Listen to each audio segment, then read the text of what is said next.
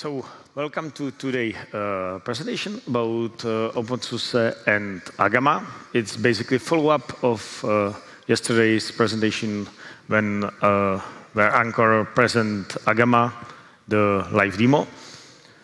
And yeah, this is planned to be more interactive. So, if you have any question anytime during presentation, feel free to indicate it to Anchor, who's sitting here with microphone. We'll bring you the microphone, and yeah, you can provide feedback, ask questions, whatever you want. Sorry. Yeah, some notes. Agama is still under development, so now it's great time to affect what it can do and how it behaves. So, and it also works the other way. That something that currently Agama can do is maybe it won't do in the final version. So it's up to you to affect how it will look like. So what's the plan for this presentation is basically giving a quick overview.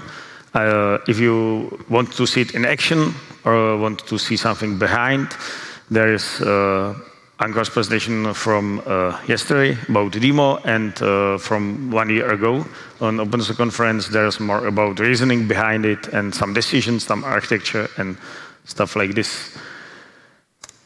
So about the overview, it's intended for SLE 16, so it's our next installer. The main goal is do only the mandatory stuff or the stuff that's really hard to do after the initial boot. Basically, what's easier to be done on the system should be done on the system instead of installer.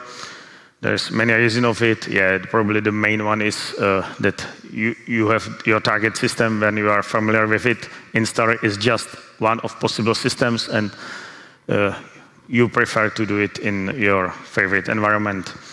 Yeah, it's web-based. I will mention it also further, some advantages that it has. And yeah, goal is also to be flexible enough to basically take all the possible features we get in past and try to incorporate it in new installer, that it will be prepared for it from the beginning and not doing it by some workarounds. It has multiple interfaces. Probably the most visible one will be the web interface, but it has also the command line, and it has HTTP service. Basically, those command line and web uses this HTTP service, so it's fully controlled remotely by HTTP service. And yeah, it has some advantages, like you can program it, or you can connect it to some other applications like SUSE Manager. So this is how it looks like. If you want to see more, I suggest Anchor's presentation.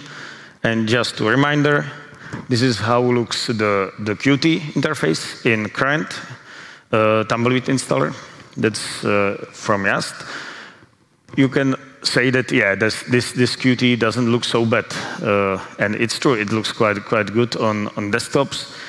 But main difference why the web-based is better is that if you have any display device, then basically for Qt, it means if someone in Qt start to porting Qt to that device. But with web-based technology, it's like any display device, if it cannot display web page, it's like that device. Yeah, so basically hardware vendors early tries to have a browser there that can display web pages. So it's no longer our jobs or Qt maintainers' jobs to try to port it. And instead, it's, yeah, we basically get it for free. And it's not just about browsers, it's also about all infrastructure around, like accessibility devices and various stuff. Yeah, basically everything now lives on the web, so yeah, everything is adapted to work with web interface. Yeah, and of course we have the old Anchor.sys. Yeah, it's up to you how you like it, how do you see it. I will also mention it in one of the future slides because yeah, it looks like nice retro, but yeah, it can scare some users if they see it as the first time when they boot the medium. Yeah, and of course, today is the official release of Agama 9. Our blog post is published. So what you see on that screenshot is currently living in Agama 9. So feel free to download it. We have some announcement on our blog. So give it a try yourself and you will see. Yeah, and of course, on barbecue, you can take one beer for Agama.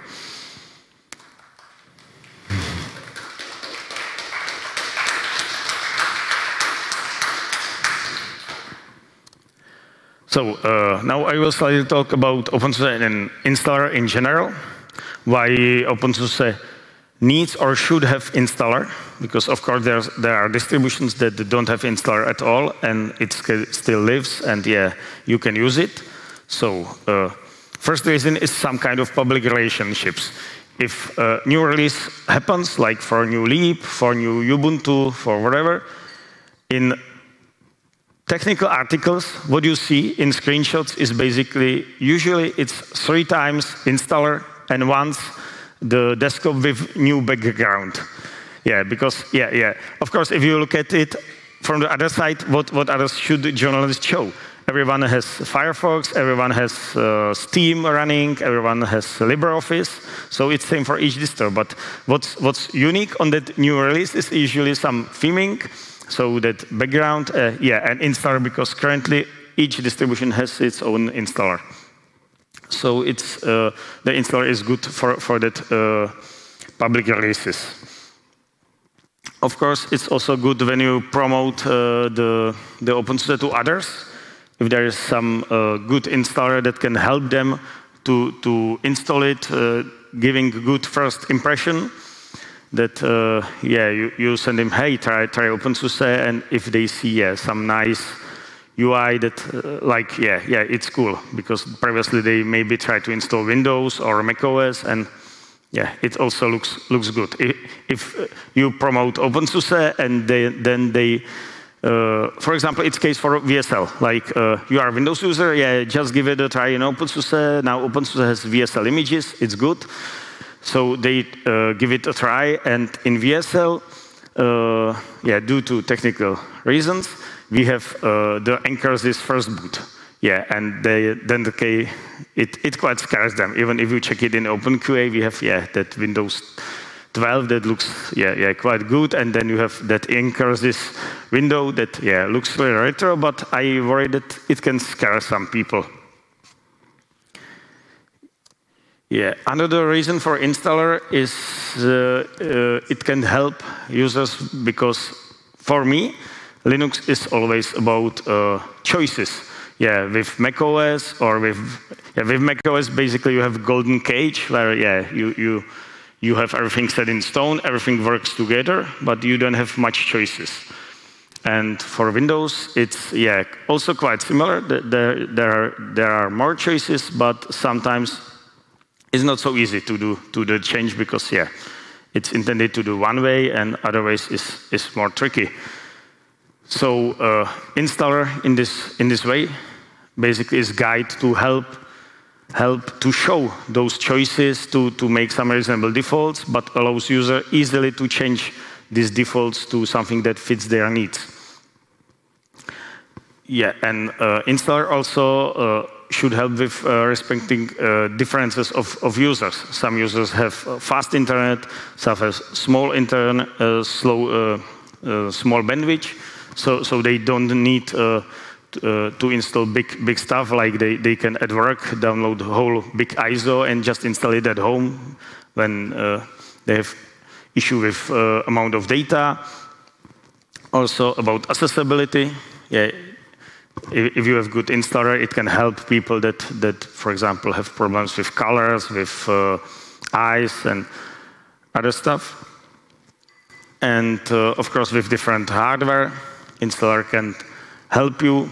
For example, Tumbleweed still doing 32-bit x86, so it helps with people that have old hardware and just wants to have something running on it. That's something that you cannot really do with for example, Windows. they basically just cut it off, and you need to throw away old hardware. And yeah, for Windows, old hardware is quite new. I would say that, yeah, we support much more older hardware, so it's also a bit eco-friendly to allow users to use their old hardware. Yeah, for newcomers, installer is important because installer should have minimal mandatory choices, because each choice, when you are new to something and don't know much about it, then every choice creates a bit of stress because you don't know what to select. And of course, what helps is also smart proposals. So even if you do really minimal choices, the rest should just work. Whatever hardware you have, or whatever you use, smart proposal should help you to have it from the start. And of course, newcomers don't like some surprises, like if they try openSUSE and they have Windows pre-installed on machine and wants to use it, they don't want to installer just silently kill their Windows. That's not so nice. So currently, the installer supports the resizing of Windows and allows you to have multi-boot and stuff like this. So for newcomers, installer is quite helpful. And yeah, here is probably my first note about current installer. It's a decision that's made that for desktop environment, we don't have default. So user need to select, but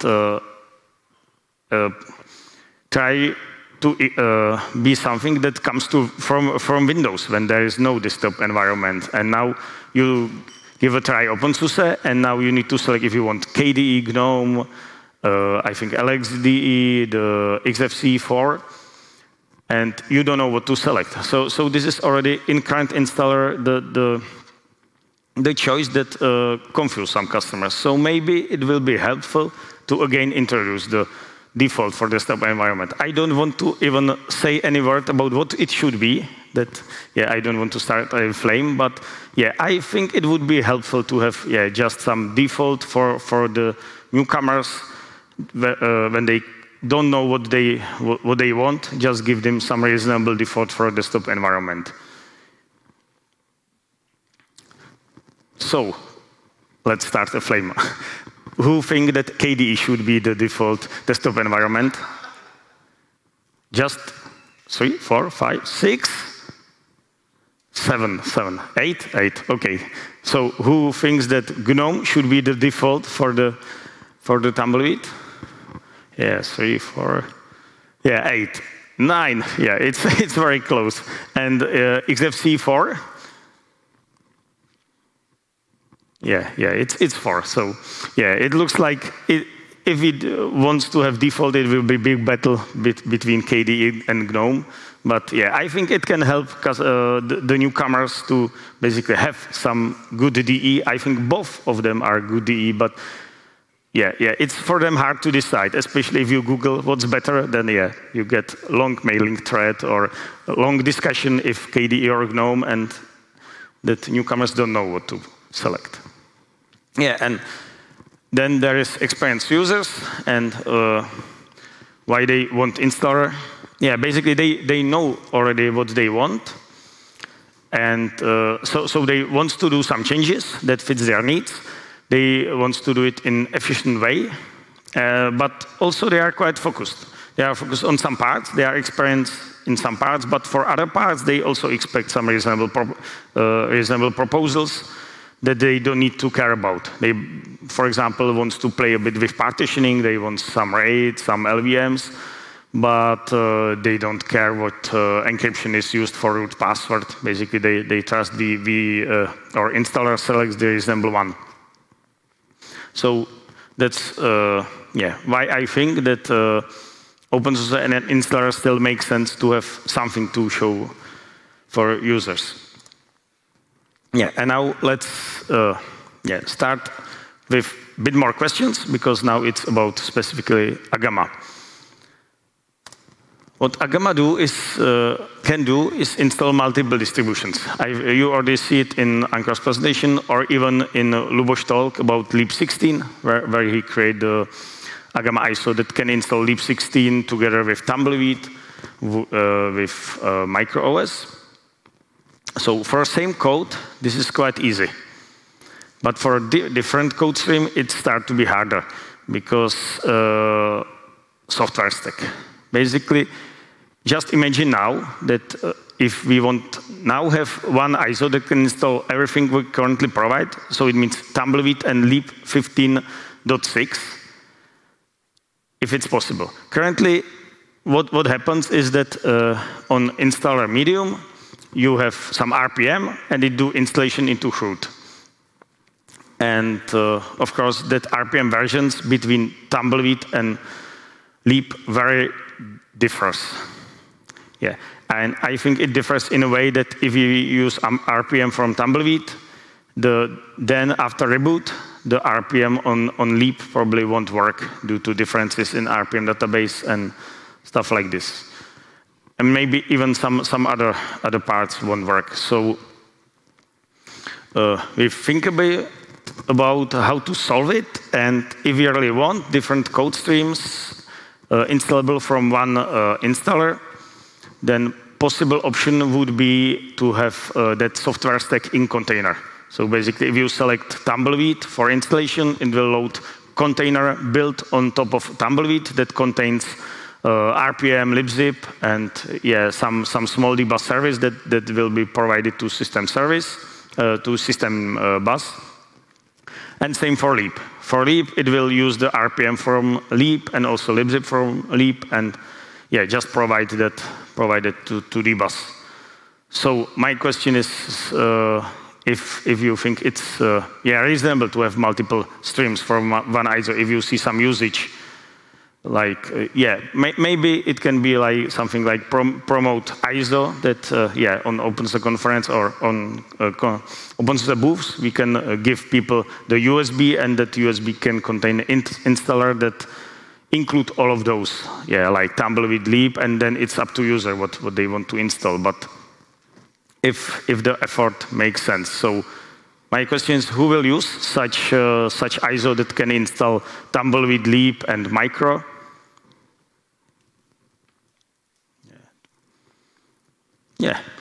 So 8 people, and so similar to GNOME, so just smaller half. And other question is, when we solve that software stack, then when you think about differences between other distributions like Fedora, Ubuntu, and others, then also the main difference is their software stack. Ubuntu uses Debian for Red Hat, for Fedora or Red Hat distributions in general. They don't use patterns like we use it, but they use groups for Anaconda. So if we can have that container, then I think it will be possible to install for Agama or other distributions. So question is if we should somehow work on it and kind of promote it, like if you want to create your new distribution that's based on whatever you want. If you want installer, you can use Agama. So that's questionable. If we want still have our SUSE or openSUSE installer having just SUSE openSUSE specific, or try to provide it also to wider audience and other distributions. So my question, who would like to install other distribution that's not from SUSE, from Agama? I see Neil. More. 4 people. 5. It can be, for example, helpful also for SUSE Manager and Yomi in Uni. My pronunciation is bad. It can be helpful also for them because they allow to manage the other distributions, and if they have one unified installer that can install any distribution they support, it will be much easier to really allow easy deployment of new machines with whatever distribution they want. Good, so there's more than 0 positive votes on it. Another topic to discuss is probably what to install. Currently, Agama using the common stack from YaST, which means installing RPMs. It's, I would say, well working, because it's working for years. It has many features. But new basically new ways how to install, or even new software stacks, like Flatpaks or container arrays. So question is if Agama should start doing it.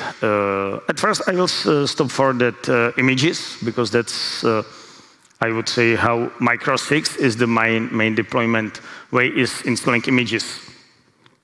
In general, it should not be hard to adapt Agama to install images, but the tricky part is not deployment of image, but basically the limitation of users. Because if there is image, that image contain file system, and yeah, feel free to correct me if there is people that knows more about images than me, that image contain file system. So if user decide in partition that they want a separate partition for something that already contain data in image, then it will be overwritten by that separate partition, because you deploy image to partition. So we are, if we start doing it, we probably need to, like mount image and then start copying content, not just deploying quickly image. If exactly for the reason of separate partitions. And yeah, other problems is that image basically needs to be prepared for everything. It's like even current Agama, that ISO is kind of image. It's image that can boot, that we kind of fine-tune it, like we remove our audio cards. But on target system, you probably don't need all firmware that takes space.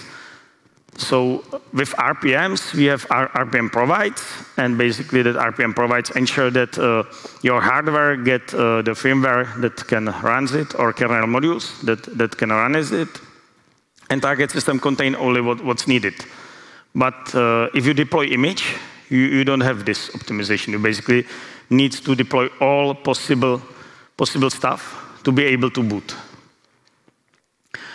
And another issue we have with images is additional software, because depending what you select in installer, it can install some additional software, like if you select separate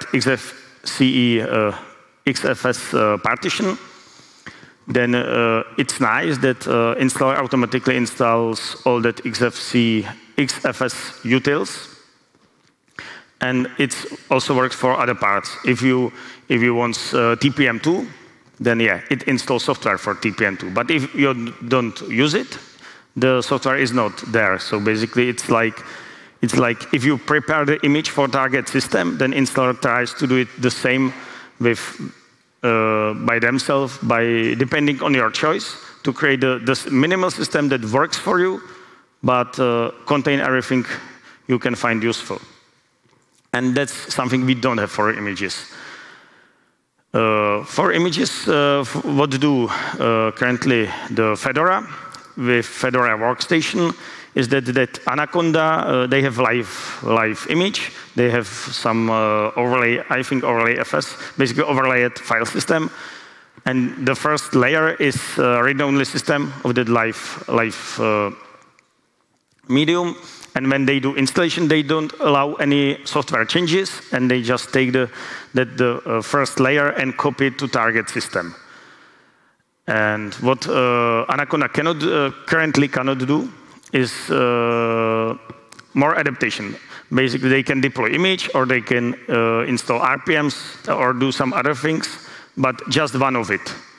So our idea is that for images, we can do that. We can install image and install additional software by RPMs on top of it. But question is if it will be needed. Yeah? Sorry? Yeah. Anchor will come.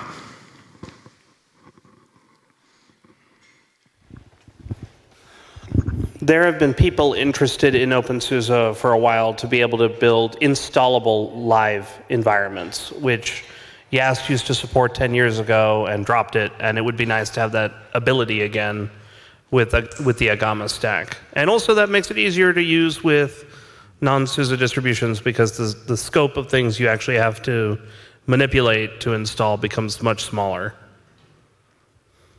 Yeah, that's true.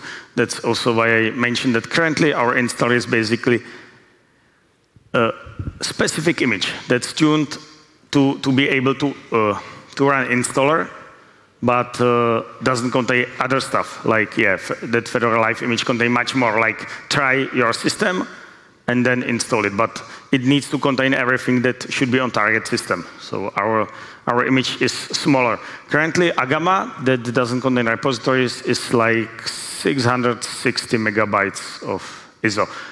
And I will talk about it later, because that's something that can be also maybe improved. So, just another suggestion here. Yeah. So what I like to do is actually creating my own images that are prepared for the target system, sometimes even with an application that starts right after installation. And that's something that I do within OBS, with Kiwi, of course. And I wonder if something like that would also be possible. Just keep in mind, if you have something like an image that actually does nothing but prepare system automation stuff like Salt or whatever you use, that's actually how far you have to go until you really continue with some different environment to prepare your actual system. So this is not so much about a desktop system, but about a server system, and sometimes even with just prepared hardware, like you're in a virtualization system or you're on mainframe or whatever. So actually really prepared for the target system to a point that well, you have to get that image on there, and that's your actual problem, and that's where you could step in here. Yeah, that's as I said, it's possible with image installation, but it also has some troubles, especially with the preparing system partitioning. You need to be ensure that it's there. Actually, that will be my question. So you mentioned that you want to build something, let's say, using Kiwi. So wouldn't the Kiwi self-installer, an image generated with Kiwi that already has some kind of self-installer, which is basically DD, will be enough? And if not, what are you missing? Which part of Agama would you like to use? Which features of Agama would you like to use for deploying that particular image that you created that are really not part of the Kiwi self-installer, which is basically a better DD, kind of? So the thing is that you have to get that Kiwi image somehow there.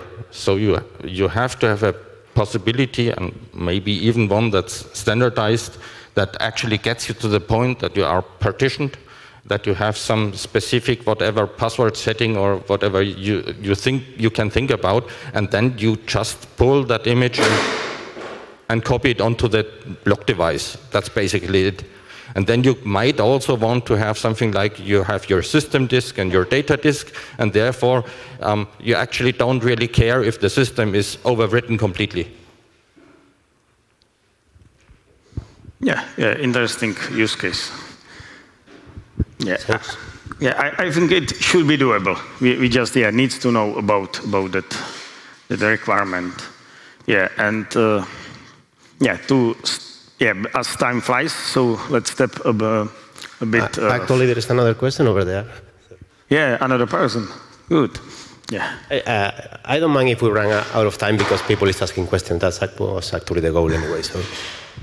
I was more thinking loud when Anchor was demoing things yesterday. Maybe on the product page you can have a, for example, drop-down menu to add server or desktop, and that adds different pattern depending on which one you use. The server desktop, we basically plan to have it in more like in software selection screen, but it's kind of system role. We are our current approach is basically it's like server based. Like you can select your desktop, or you can select some basic server technologies in that additional software selection. So it's currently there, but. Having something like deploy this image and then do something else, or deploy on given partition, given image, it can be interesting option. But back and slightly move forward. About Flatpaks and containers, we briefly discussed it, and yeah, I think answer here is it's usually better to do it from target system, because yeah, unless you have good use case for needing Flatpak or container right immediately after boot, then there is no big need to install it. Of course, if you start using something like bootc that can boot directly into container, it can be slightly different topic, but in current state, I don't see much use of additionally configuring Flatpaks and containers that you have from the start of installer or after the first boot. Okay, so the next part is auto installation.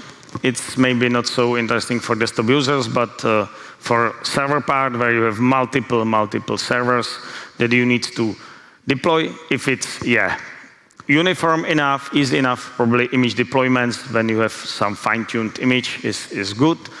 But if you have various servers, then probably you need a bit of tweaking and having some kind of logic, or using some proposals for the parts that's not uniform between servers.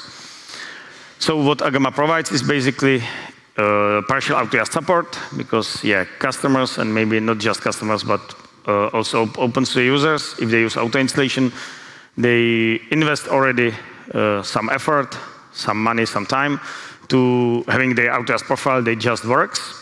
So we try to keep it as much as possible. So for the parts that's already configurable by Agama, we plan to support it if the AutoYaST profile contains those parts supported in Agama. Of course, for the parts that's not part of it, we probably cannot support it because we don't have ability to configure it. And now there's a question. Do you plan any kind of migration tool from the previous AutoYaST format to what now is in JSON? That's exactly what we do at the backend. We basically have a Ruby tool that takes the AutoYaST profile, do some processing, and the output is JSON file that's loaded into Agama. So that's exactly what we have. Currently, it's part of Agama. It's not available separately. But if there is interest, there is no big deal to do it. Of course, there is dependency on AutoYaST because it needs all AutoYaST processing to really sure that it supports all the various schemas that AutoYaST have and the various stuff. So to be sure that we process it correctly, we use still the YaST code for processing that AutoYaST profiles. And when we get data, we translate it into JSON for Agama. So there is tool for it. Okay, the other part is new stuff in Agama. It's basically JSON. You already see it in Ankor's presentation. It's the same JSON they use for editing configuration that you can easily obtain from the manual run. And that's I would say also common use case that if you have multiple servers, you want to try it on the first one manually, configure it as you want, if you are not sure what exactly you want to configure, and then take the JSON from it, and just automatically deploy the other servers. And other is JSONnet. It's basically DSL language for JSON, for producing JSON. And it quite surprised me. I would, another question, who knows JSONnet here? Yeah, it's also quite small amount. It quite surprised me because JSON is quite used in Kubernetes, so I kind of expect it's cool new technology that everyone knows. But I get similar feedback on 2 weeks ago on the conference when some people even think that when I show example, they think that's our own DSL language. So no, it's not invented by us. It's really existing DSL for JSON.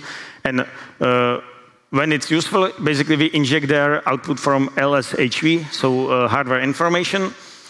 And for example, if you do that manual deployment of your first machine and do the static IP configuration, you assign the static IP. But for other servers, you don't want to use the same JSON, otherwise you end up with 200 servers with identical IP. And that's, that doesn't work. So then you can use JSONNet, and for example, based on MAC address or whatever criteria you have, you can generate that static IP for a given installation. Sorry to interrupt. And one more note that just came to my mind, since you were talking about AutoYaST compatibility and also about JSONNet, which is basically about having dynamic profiles that are adaptable to each machine. You may know that in AutoYaST we also had mechanisms for that, like rules and classes or scripts. You could execute a script that modified the profile itself, and the profile was reloaded again. We had embedded Ruby, so you can have Ruby inside your AutoYaST profile to do whatever. And I just wanted to mention that about that partial AutoYaST support, that it includes all that. So you have AutoYaST profiles, including dynamic embedded Ruby, rules and classes, whatever, it will still work with Agama, because that migration tool, or it's not a migration tool, it's a backward compatibility tool that Joseph was mentioning, or contains all those features to have dynamic profiles. So you can just run Agama, we'll download your profile, we'll do the calculations, we'll adapt the profiles, we'll recalculate the new AutoYaST profile, and the result will be turned into a JSON profile that then will be fed into Agama. So yeah, all that is covered in terms of backward compatibility. And of course, if you don't want, you can then migrate that to JSONNet. That should be better than all the, well, not should be better, but at least shared with other projects like Kubernetes. But you don't have to rewrite everything in JSONNet on day one if you don't want. Yeah.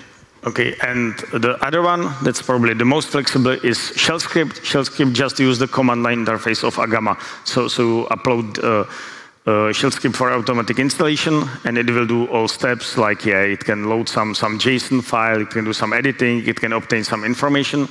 And what we even plan to do, that's probably the most flexible thing, is before the system is unmounted, you can do some stuff on target system. The example I am having in README is, for example, in SUSE we have a requirement to have Velociraptor installed on each server, and yeah, it would be nice to have it immediately at the first boot, so it starts reporting immediately when you start. So basically you can do installation, and then in that automatic installation and in that shell script, before it reboots, you basically install additional Velociraptor, do some deployment of configuration, enable systemd service, and then do the reboot. And you have everything at the first boot. And original plan that I have is instead of writing that shell script, I plan to use combustion. But for combustion, I have a bit trouble with its requirement to have basically partition with label.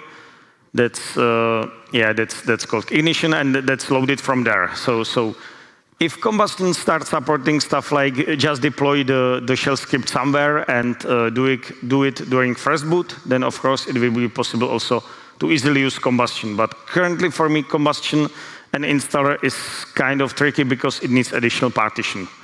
So yeah, maybe hint for combustion developers that it would be nice to have be able to just do the first boot configuration without need for additional partition.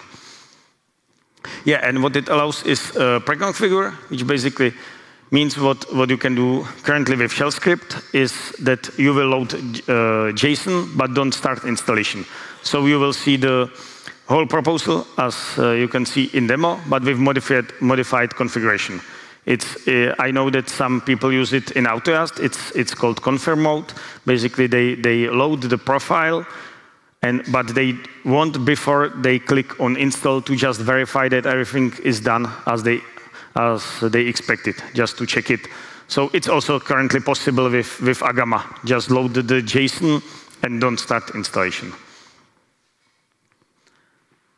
Yeah, and maybe you notice in demo we don't have the security section. So for us, it's still a question what to have here. We definitely want security profiles, which is what Ankor mentioned yesterday. It's some FIPS, some certificates that basically, if you select it, you said that target machine should confirm to this certificate. So it should be ready from the start to apply to this certificate. So that's one thing. Another thing is, you see in previous presentation about SE Linux. And on openSUSE, there is still option to select AppArmor. So it's questionable if for installer, there should be the selection of AppArmor and SE Linux in installer itself, or if should be done after the first boot. And one of the feature that I ask quite often, because currently it's not visible in UI, is allow SSH access. Basically, it's in current installer in that you click that you want to be able to access to machine by SSH. So if there is firewall, it opens for port in firewall. It starts SSH daemon. Yeah, and basically ensure that you can access to the machine via SSH from network. So that's question if it also belongs to this security section. Yeah, and time flies, so I will go to the next one. It's memory requirements. We are still not sure if it's issue, if people have enough memory or not. So my question is, who has at least 2 GB of memory on their machines? Oh, it looks like majority, but not all of them. So it's quite surprising. So who has at least 1 GB of memory? Yeah, even less people. Yeah, so for us, the question is how to solve it. Where we are basically limited is especially for network boot, where you need to load all installer image into memory, is firmware selection. Because you need to be able to boot anywhere, and firmware itself already eats a lot of space. So if you load the image into memory, then it already occupies a lot of memory. So having 1 GB is really, really challenging, especially when you start downloading repository metadata from Tumbleweed. Tumbleweed has huge repositories, and it kills memory. So currently, we can run in 2 GB. And I'm not sure if we can get below. Our idea is different ISO for low memory machines, like basically don't have their browser, don't start the browser automatically, so you get just text interface. So my question is, if you have so low memory machine, if you prefer to have dedicated ISO that can work with lower memory requirements, who will use it? 1, 2, 3, 4 people. Yeah, so let's see if it's worth effort. Yeah, if you have any other idea how to decrease memory consumption, we will welcome it. But as said, currently the main issue is firmware limitation that increase the size of image. Yeah, and then there is air gap scenario. As I mentioned, there are people that don't have fast internet, or even there are devices that's not intentionally connected to network. So they probably need something like full ISO, which is currently available for Tumbleweed. But even that full ISO has some issues, like it's just preselected set of packages, so it doesn't provide everything that Tumbleweed provides. We already face it when we try to use it for Agama, that, for example, there is not FDE tools, so you cannot have use FDE if you have just Tumbleweed full ISO. What currently Agama do is that it first try to search for a partition with given label, and partition means also another ISO or on a USB stick. Basically, with label that's already done with Tumbleweed ISO or lib ISO, and search for repositories there. So it means if you have a virtual machine and just connect one ISO with Agama and second ISO with Tumbleweed, then it will find the Tumbleweed repository and use it. So basically, it can already work with air gap scenario.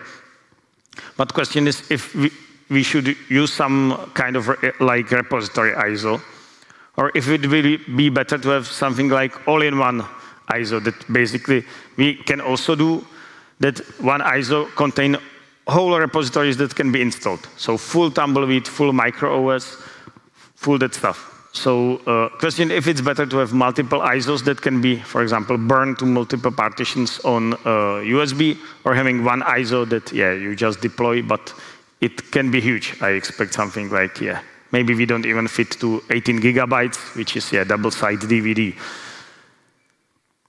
That's this question. And another question, if this air gap scenario should be supported only for Leap, because for Tumbleweed, it doesn't make much sense for me. Even for a slow roll, it doesn't make much sense to have a rolling distribution and no network access. That's like, contradicting for me. Neil? Ankur? Neil?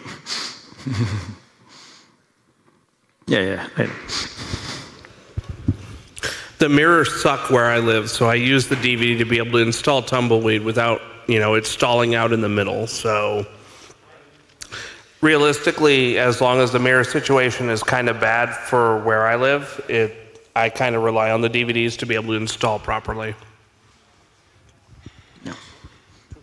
Luboš? A little correction, we have actually offline repository image for Leap Microsync since 6.0. Because we don't have install image, we have the air gap image, if we can call it like that.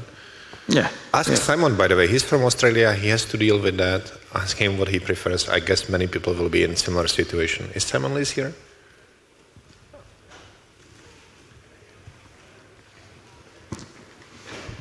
So I use a weird set of packages. And so for my use case, our traditional net installers have been best, because then you only install or download the RPMs you actually need.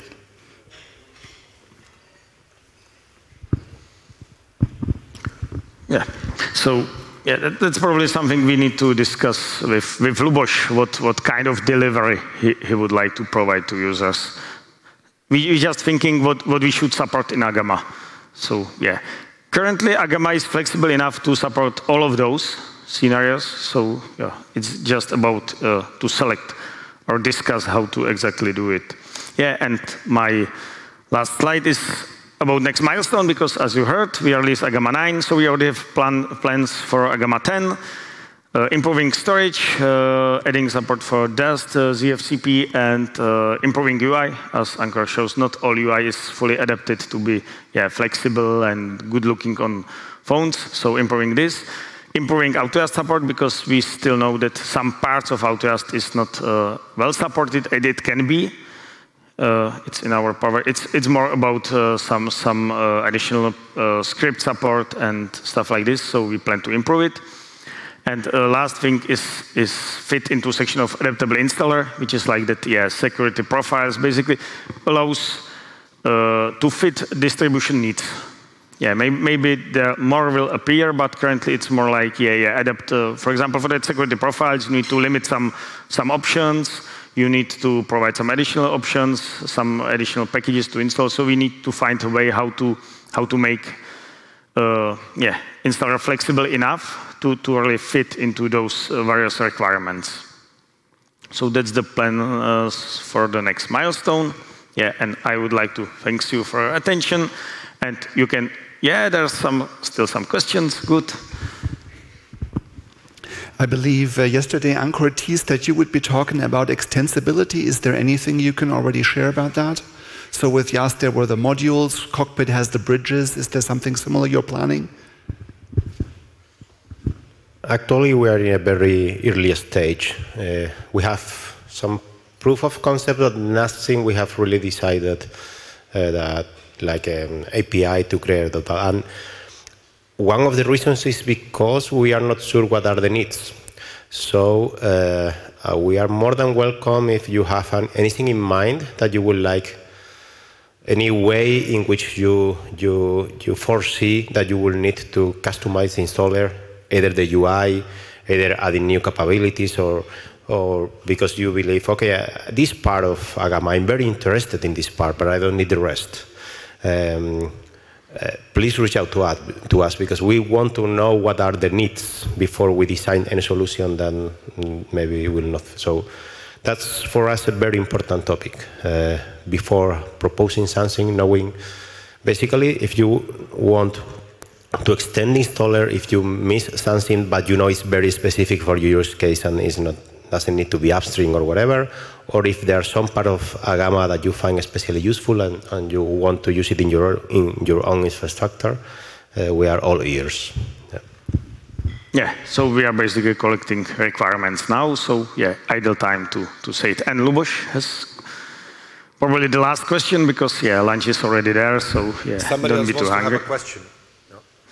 I was actually surprised to see AutoYaST, because I know that Agama came with, like, you were talking basically to dbus in the past, so we will use AutoYaST in Agama?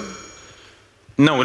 It's not used underground. To explain it, basically, we support AutoYaST profiles, but not, it doesn't use the AutoYaST itself, only the tool that do the conversion use the AutoYaST beneath, because it reads the data using all that AutoYaST features and then transform it into JSON. And JSON is then used as common Agama JSON file. So it's converter, but not that AutoYaST runs the profile. Because AutoYaST is quite complex. Even the URLs, when you pass the URL where to take the profile, we have our own custom URLs with features that are only in the AutoYaST profile, and the AutoYaST URL. So you have HTTP, HTTPS, all that, but you can also have. We went pretty creative during the years. So, and the AutoYaST URLs are not something that curl or any other tool could process. So we really need about fetching files and about processing XML. Our XML is also quite special. So processing the XML and fetching data from the network and all that still use the very same core, because we want to ensure backward compatibility, because our customers rely on that. But then the real installation will be AutoYaST free. Yeah, and I see Neil, so yeah, really the latest. That's what we wanted. People asking questions. So that's So you're talking about AutoYaST compatibility here and converting it internally to be able to run subsets of it for your thing.